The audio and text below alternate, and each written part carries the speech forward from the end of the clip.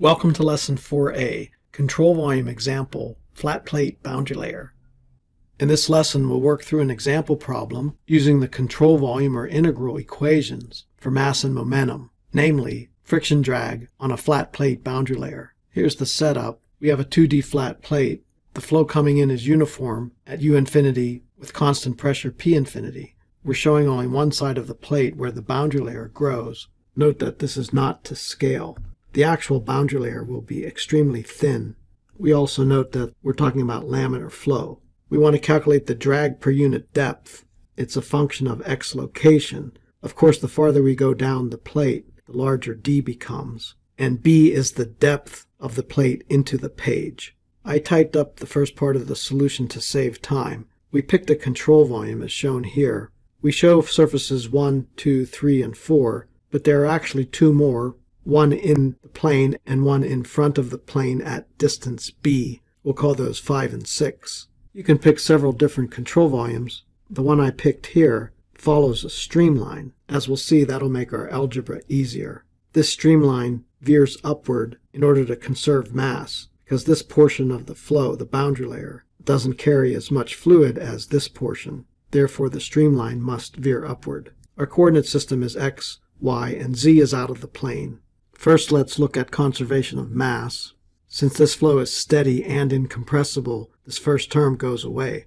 Note that when we say incompressible, we typically also assume very small temperature changes and constant fluid properties. For example, viscosity mu is constant. This control surface integral is split up into all 6 of our surfaces, but the one in the plane and the one in the plane out of the page are 0 because this flow is two-dimensional. I include them simply because we have to have a closed control surface. This is a mass flux, and there's no mass flux into or out of the page. Consider the first integral here for surface 1. This is the leftmost surface. The element of area dA is to the left, and the velocity vector is to the right, and u is constant equal to u infinity. The area element itself, if we try to make this three-dimensional, has some small height dy and a depth out of the page equal to b. So that's my attempt at a 3D view of this surface. The velocity vector is u infinity 0, 0, and dA is negative b dy 0, 0. It's negative because dA points in the negative x direction. This integral has ui dAi, which is a dot product, so we get negative u infinity b dy. This integral then becomes rho. Since rho is constant, we take it outside. We integrate from y equal 0 to capital H1, and then plug in this term for ui dAi. But these are also constants, so we bring them outside the integral as well. But this integral is simply H1. So finally we have this equation for this integral in equation which I'll call 2, having called this equation 1 up here. I point out that this negative sign makes sense because these terms represent mass flow rate out of the control volume, whereas here mass is flowing into this surface, thus the negative sign. Now let's examine surface 2. This is the surface on the right side of the control volume, so dA and u are in the same direction. Here u is a function of y, and dA is b dy 0, 0. Therefore the dot product is u times b dy. V dropped out because of this 0, and note that V is not 0 itself, because the streamline veers up as we move along in x. We write our integral for surface 2, again taking the b and the rho out, as the integral from y equals 0 to h2 of u dy. Now let's move on to surface 3. This is the surface along the wall, again trying to make this three-dimensional. We have some thin slice of dimensions dx and b. dA is downward into the wall, but u is 0 by the no-slip condition on the wall. So ui dAi is 0, and this integral is 0. In other words, there's no flow through the wall. Now consider surface 4, which is the top surface of our control volume. This is the one that follows a streamline. dA is everywhere perpendicular to the control surface, and u is parallel to this control surface since it's a streamline. This is true anywhere along the streamline. Therefore, ui dAi is 0, since you should remember that the dot product is 0 when the two vectors are perpendicular. I like to say that this was a wise choice of control volume because of this simple result for surface 4. So the integral for surface 4 is 0. We add all these four together, and equation 2 becomes 0 equal negative b rho u infinity h1 plus this second term integral. But the b's cancel and the rho's cancel, and we can write this as u infinity h1 equal integral of 0 to h2 over surface 2 of u dy. This is our final expression for equation 2, and I'll call it equation 3. Now consider linear momentum. I'll write out the control volume form of the linear momentum equation, where I'll leave the stress tensor as Tij for now, just to save some writing. We'll use our constitutive equation later. This is a vector equation with I as the free index, so we'll let I equal 1. I'll change all these i's to 1's. Well, again, this is a steady flow, so the first term goes away. The gravity vector will assume to act into the page in the negative z direction, so g1 is 0, and this term also goes away. So the linear momentum equation reduces to only two integrals in the x direction, which I'll call equation 4. I'll call this the left-hand side and the right-hand side of equation 4. But these are both control surface integrals, so we need to split them into all 6 surfaces of our control volume, just as we did with conservation of mass. The left-hand side of equation 4, surface 1, is the integral over surface 1 from y equals 0 to h1 of rho u1 uj daj. Again, since surface 1 is the left surface, u is constant with the first component u infinity, and dA is negative b dy 0, 0 as before. So this grouping of terms becomes u infinity, which is our u1, times the dot product of u and dA, which is negative u infinity b dy plus 0 plus 0. So the surface integral for surface 1 on the left-hand side of equation 4 becomes, after we put the minus rho u infinity squared b from here on the outside of the integral, just an integral of dy, which again is just h1. So finally the left-hand side of 4 for surface 1 is minus rho b u infinity squared h1. But let's plug in equation 3 to get negative rho b u infinity integral of u dy over surface 2. This form will be most useful to us. Now consider surface 2. Again, we had u equal uv0 and dA is b dy 0, 0. So u1 uj daj is u, which is a function of y, u b dy plus 0 when we take the dot product. So the left-hand side of 4 for surface 2 is the integral over surface 2, and we'll put the rho outside, u1 uj dA daj equal b rho integral of 0 to h2 over surface 2 u squared dy, where you see that coming from here. We summarize term 2 here. Now consider surface 3, which is the wall, our flat plate. Again, u1 is 0, so the left-hand side of 4 for surface 3 is 0. In other words, there's no flow of momentum through the wall. Finally, consider surface 4, which was the top surface along our streamline. We still have dA being perpendicular to u everywhere, so uj daj, the dot product, is 0 along surface 4. Thus, the left-hand side of equation 4 for surface 4 must be 0, since this dot product is 0. This is thus our final equation for surface 4 left-hand side. We combine the results of all 4 surfaces and write 4 left-hand side, which is the control surface of rho u1 uj daj equal b rho integral over surface 2 0 to h2 u squared dy minus b rho u infinity integral over surface 2 u dy. Now you can see why I rewrote this term, which was surface 1, in terms of surface 2. Now we can combine these two integrals and write the left-hand side of equation 4 after a little bit of rearrangement in this way, and I'll call this 4 left, where notice that I've combined these two terms, and by putting u infinity squared outside, I can write this in terms of u over u infinity. Now consider the right-hand side of equation 4. Again, letting I be 1, we have the control surface integral of T1j daj. Again, we split it up into our 6 surfaces, and all these integrals are of T1j daj. Again, these terms go away, as they did with the left-hand side, since it's two-dimensional. T1j daj is the sum of t11 dA1 plus t12 dA2 plus t13 dA3. And now we'll use the constitutive equation, which we had derived for a Newtonian fluid, namely Tij is minus P delta Ij plus mu del Ui del Xj plus del Uj del Xi. We're interested only in the component when I equal 1. So T11 is negative P plus 2 mu del U del X. T12 is mu del U del Y plus del V del X. And T13 is mu del U del Z plus del W del X. But nothing is varying in Z, and W is 0. So this term is 0 because it's a 2D flow. So let's apply these components to the right-hand side of equation 4. We'll examine surface 1. For right-hand side 1 is the integral over surface 1 T1j dAj.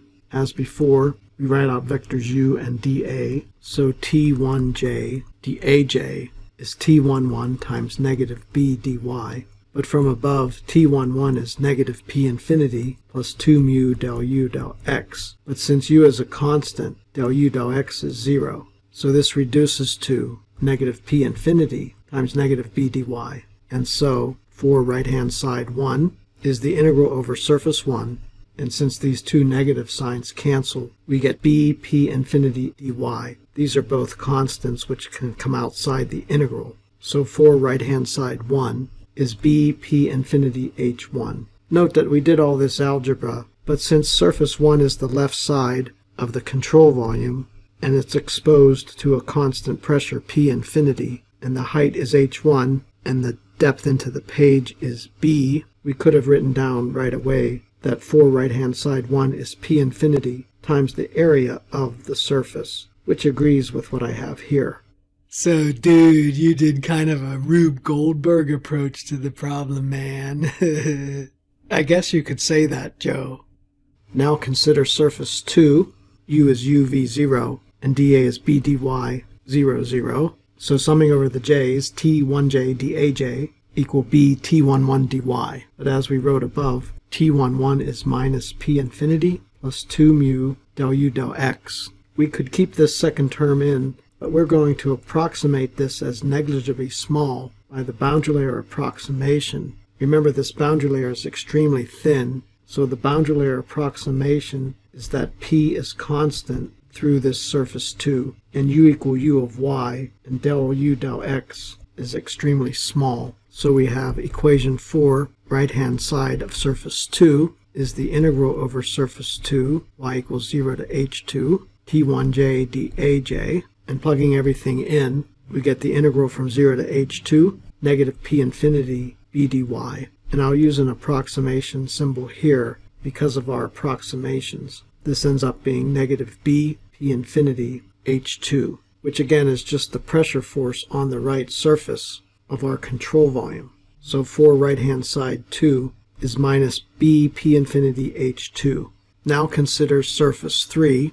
For right-hand side 3 is the integral of T1j dAj, where here u is 0 and dA is 0 negative b dx 0. This is the surface along the plate, the bottom surface. So summing the j's, T1j dAj is negative T12 b dx. But recall that T12 is the same as the deviatoric part, tau12, which is mu del u del y plus del v del x. Well, here v equals 0 along the wall. There's no flow through the wall. So del v del x is also 0. So tau12 is mu del u del y along the wall, which we call tau w, the wall shear stress. It's a function of x along the plate. So this becomes, for right-hand side over surface 3, is the integral over surface 3 from x equals 0 to some x, negative tau w b dx, where we've plugged in T12 into here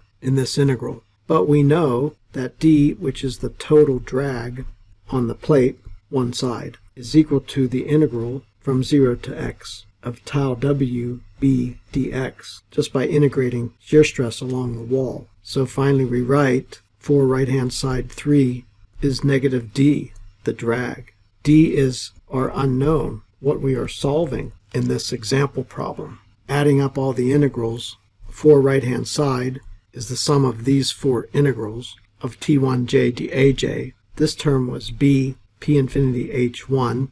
This term was minus b p infinity h2. And this term is negative of the drag. So 4 right-hand side is equal to those three terms, plus this final integral over surface 4. And I'll just remind you that this second term is an approximation for a boundary layer. In particular, a boundary layer at high Reynolds number, but still laminar, so that delta is very thin. The larger the Reynolds number, the thinner the boundary layer, and the better this approximation. So all that's left is this term 4.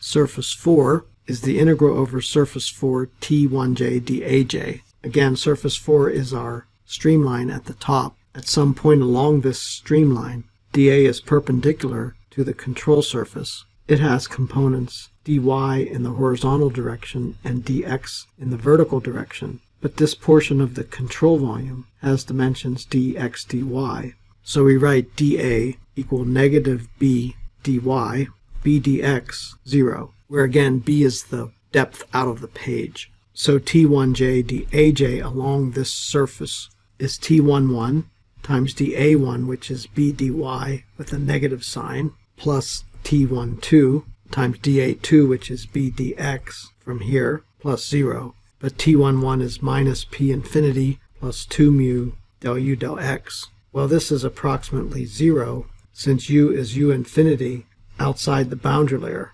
t12 is equal to mu del u del y plus del v del x.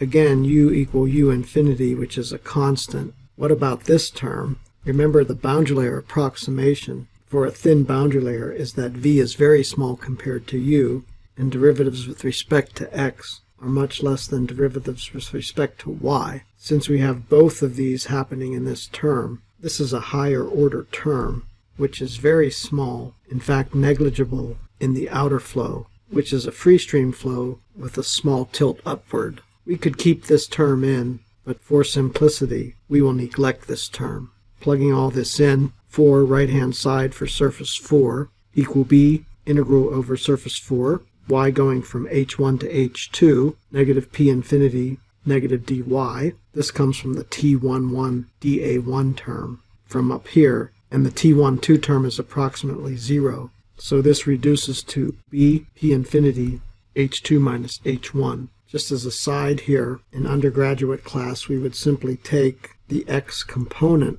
of the pressure force, which is just the projected pressure force on this vertical surface, which is p infinity times height h2 minus h1 times the depth out of the page b. So again, this agrees with our undergraduate analysis. So for right-hand side 4 is b p infinity h2 minus h1. Putting all this together, for right-hand side, which was the integral of t1j daj, equal b p infinity h1 minus b p infinity h2 minus d plus b p infinity h2 minus h1. But this term cancels with this term, and this term cancels with this term, and all we're left with is negative d. Summarizing, we had 4 left-hand side, which we had called equation 4L, and we have 4 right-hand side, which is just negative d, which we'll call equation 4R, and thus equation 4 becomes d equal b rho u infinity squared, integral over surface 2, 0 to h2, u over u infinity, 1 minus u over u infinity dy. Now we argue that h2 can be any y above the edge of the boundary layer, and commonly we let this h2 go to infinity, and we define theta, which we call the momentum thickness, as the integral from 0 to infinity of u over u infinity 1 minus u over u infinity dy. This is the momentum thickness of a boundary layer, and it has the same form as this when we let h2 be infinity. So finally, the drag is b rho u infinity squared times theta, or the drag per unit depth out of the page is rho u infinity squared theta. This, of course, is on one side of the plate. Thus, after all this work, we get our final answer for the drag per unit depth. The caveat is that it's valid for a very thin boundary layer, which would be a boundary layer at high Reynolds number, but still laminar. So the Reynolds number based on x must be less than about 10 to the 5th for this to be valid. Thank you for watching this video. Please subscribe to my YouTube channel for more videos. 1, 2, 3. That's all there is to it.